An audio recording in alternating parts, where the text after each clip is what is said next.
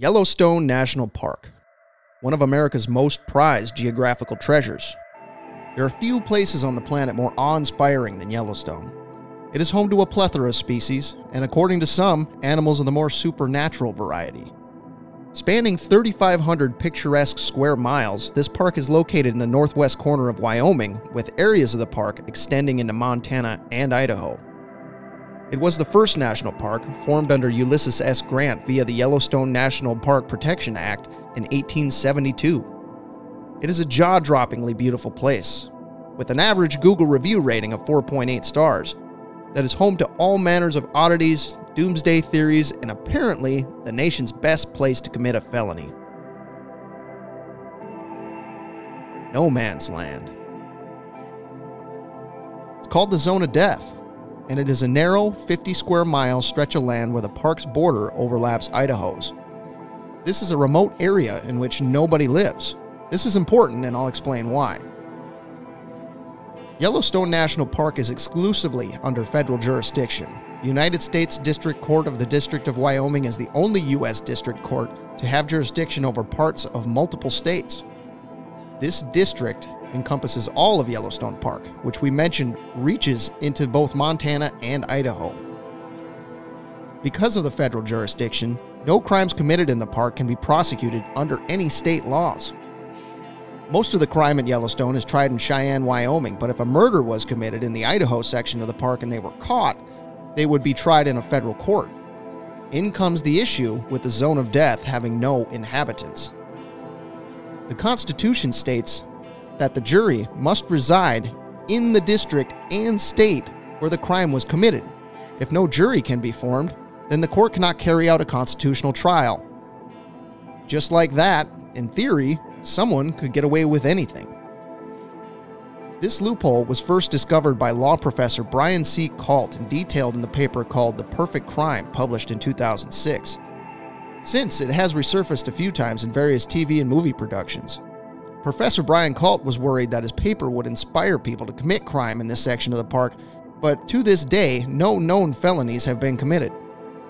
There has been a persistent effort to get Congress to close this loophole, but so far, no changes have been made. Recently, the murder case of Gabby Petito gave rise to speculation that her boyfriend may have murdered her in the Zone of Death. This has since been discovered to have been false. This isn't to say that people don't go missing in the park. From 2014 to 2016, the National Park Service reported an average of 6 deaths per week. Many people seem to just vanish into thin air.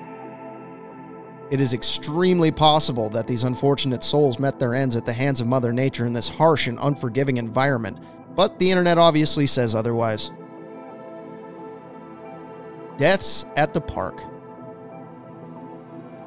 National parks have always seemed to have a mysterious feeling about them. It must be the eye-watering beauty that veils the soul-crushing hostility of the ancient terrain.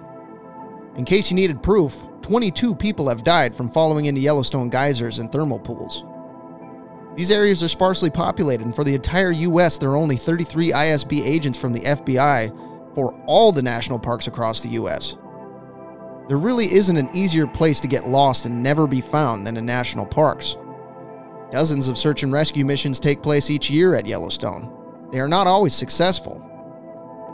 As well as getting lost, getting murdered at Yellowstone is an issue as well. 7 murders have taken place in the park and 13 in surrounding towns, one case even involving cannibalism and another dismemberment.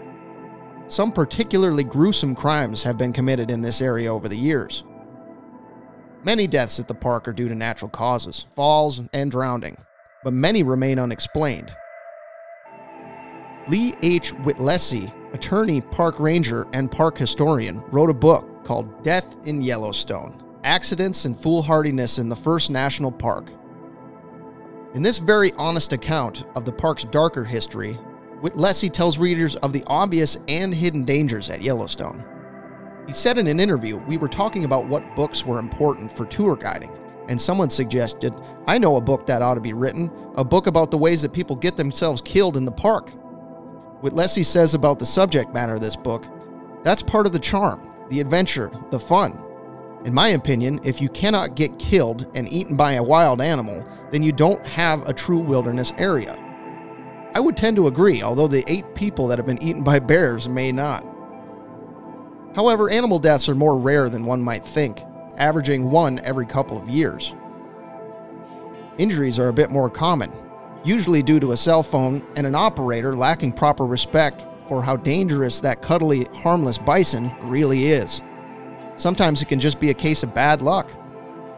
7 people have been killed by falling trees. 6 people have been killed by avalanches. And 5 people have been killed by lightning strikes. As Lee Whittlesey said, there's many ways to die in Yellowstone. It's not a sanitized city park. People think it's like Disneyland and safe, but we have animals here that can eat you. People need to understand that.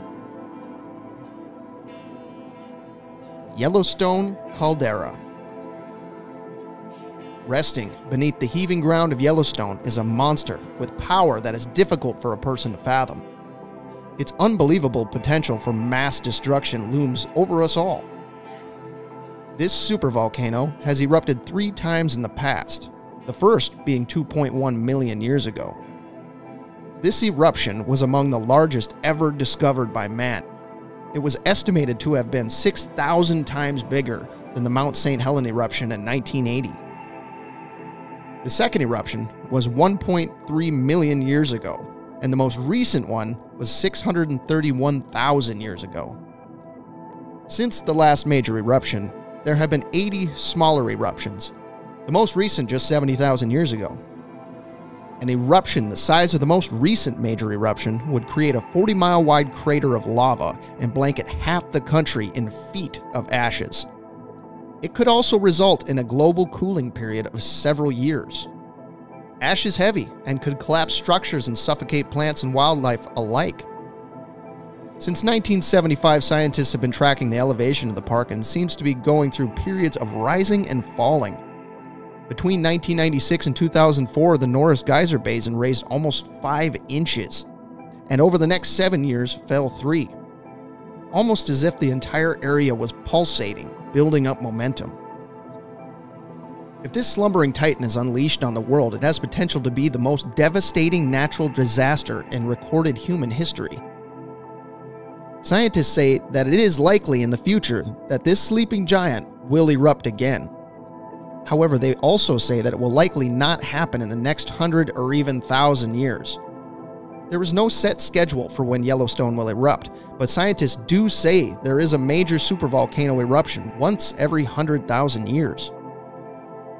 Dr. Krippner, a volcanologist with the Smithsonian Institute, stated in an interview that a supervolcano is basically a name that was made up for a volcano that has at some point in the past produced the largest style of eruption. That does not mean it's going to do it again. It does not mean that every eruption is that big. In fact, most eruptions are much smaller. It is kind of a term that is the monster under the bed of volcanoes. Luckily for us, it is very, very hard to get that amount of magma out of the ground. In fact, to accumulate that much magma in one place where it is in an eruptible state is very difficult and takes a long time.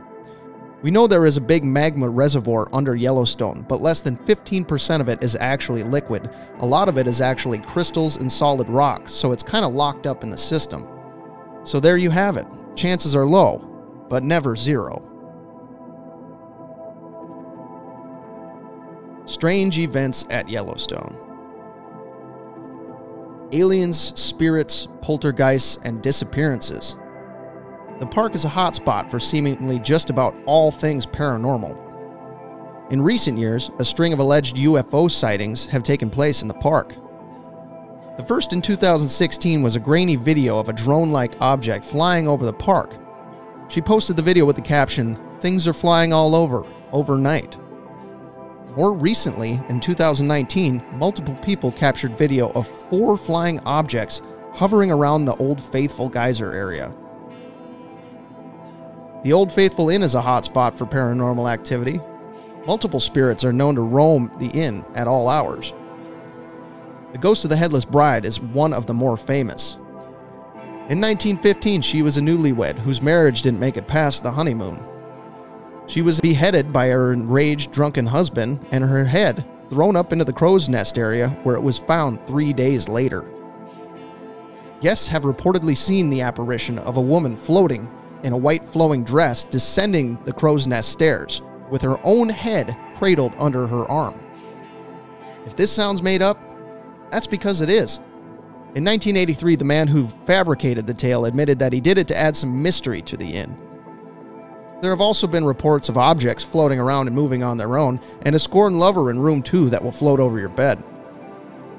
You can also expect trail advice and a helping hand from a phantom porter from 1900. The list goes on. Some people just tend to disappear altogether in Yellowstone. In 1991, Dan Campbell and his dog set out for an afternoon of antler shed hunting on a clear day, and no trace of them was ever found again. In 2010, Stuart Isaac left his home in Maryland on a cross-country trip to the park. He drove his car 8 miles past Old Faithful and parked in an area with no trails. He seems to have just vanished into thin air. Yellowstone accounts for just a handful of the total number of missing people lost in national parks. An estimated 1,600 people have gone missing in the park's history, and the authorities are less than forthcoming with the facts and figures on the matter. Probably the wildest claim coming out of Yellowstone is the legend of the Wendigo. Wendigo are evil spirits based in Algonquin folklore that terrorize the forest, snatching up unsuspecting victims.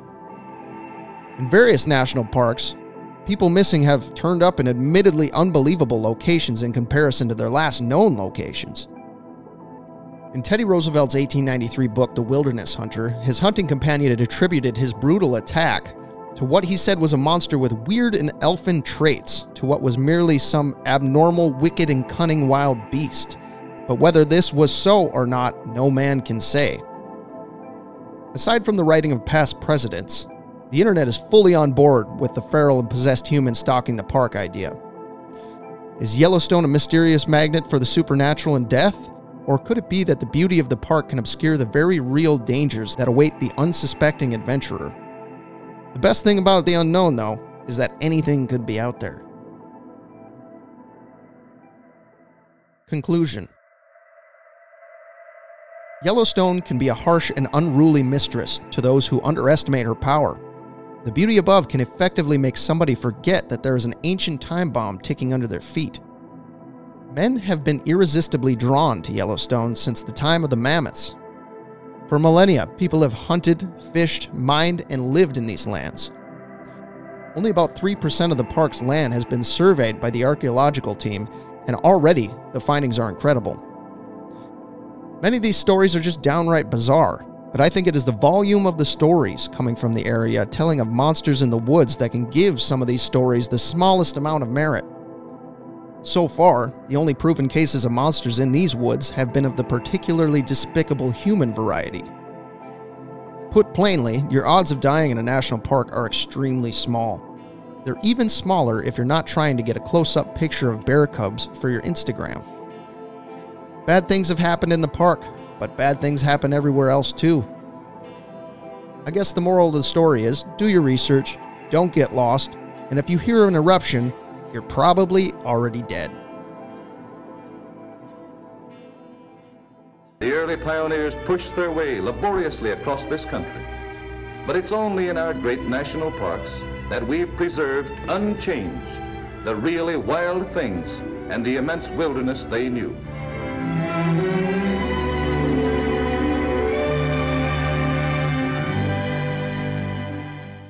Thanks for watching.